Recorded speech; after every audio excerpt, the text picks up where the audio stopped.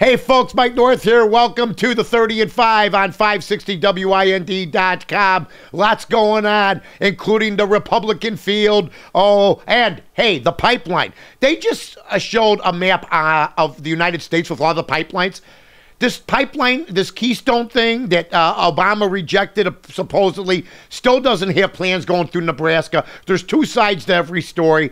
And you know what? I think both sides have done each other an injustice. First of all, the Republicans for stating that, you know, he's out to destroy the pipeline idea. No, he's not. Nebraska does not have a permit yet. But Obama, I think, is playing politics too, saying, you know, right now we don't like the imaginary deadline they put in or the hard deadline they put in or whatever they want to do. Here's what I'm going to tell everybody. That pipeline will be put in, okay? The Republicans set a deadline because Obama didn't want to make a decision until after the election, okay? So, I mean, it's a little game here. That's what politics is, a little game.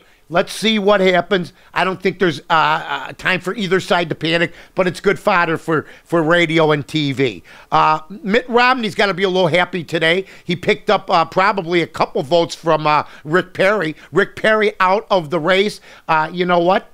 Rick Perry was out of the race a month and a half ago. Somebody forgot to tell him. The fact is, he wasn't much of a debater. The sad part is, the slow start, the awful, dreadful first few debates just killed him because he's gotten better. He really, really has. But there's too many like him in the field. I'm talking Santorum. I'm talking Gingrich. I mean, you got three guys like that. I think it's going to free up more votes now for Gingrich. Maybe Gingrich cut a deal with them. Santorum, if he gets out, I think Gingrich now could win South Carolina. As it is now, if you're still splitting the vote, believe me, folks, I'm from Chicago. I know about splitting the votes. If you're splitting the vote, Romney's going to get in, and believe me when I tell you this, Romney's got a ceiling of 30% with the Republican Party. I think Gingrich has more upside to him than Mitt Romney. I really, really do. Now, the tax thing with Mitt Romney, 15% is what they're told to pay after they take their money and invest it in something. It's called capital gains tax.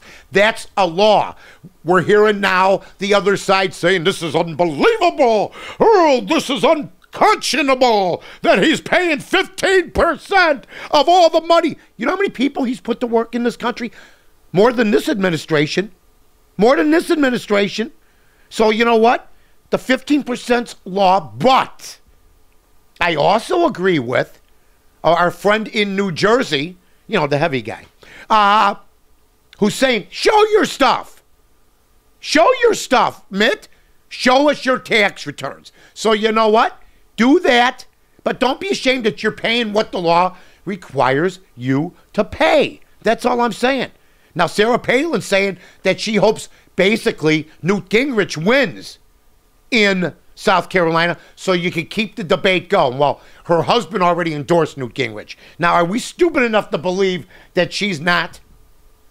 You know, when the husband's stepping up ahead of the wife, and she's the one that's supposed to be the big-time political player here, can you imagine Barbara Bush stepping up in front of George W. Bush saying, here's who I endorse. You got Todd Palin doing your dirty work? Now, that's a bad miscalculation, Miss Palin.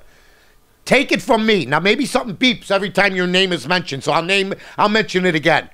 Todd should not be endorsing anybody. Tell him to go back. Make sure the jet skis are fueled up. Make sure you got the fishing poles ready to go. Make sure the boat is gassed up, okay? But Sarah Palin should tell her husband, shut the hell up, and guess what?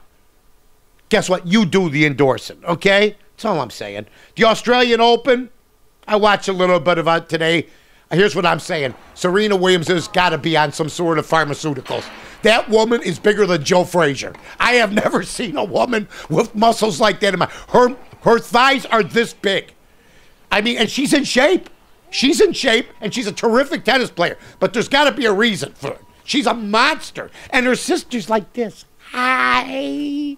Hi. The ball comes at her. She's, oh! Just too much of a disparity.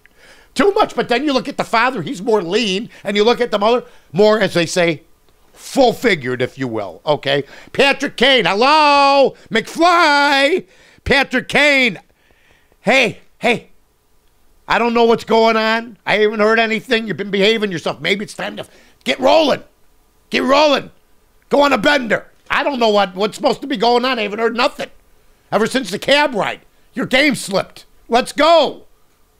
And the Bulls play the Cavaliers. Cavaliers, once again, without LeBron James tonight. Derrick Rose with a bad pinky toe. Oh, so you want to shoot off my pinky toe. Della Reese, God bless her. That movie was great, Harlem Nights. Also, the weather, it's cold.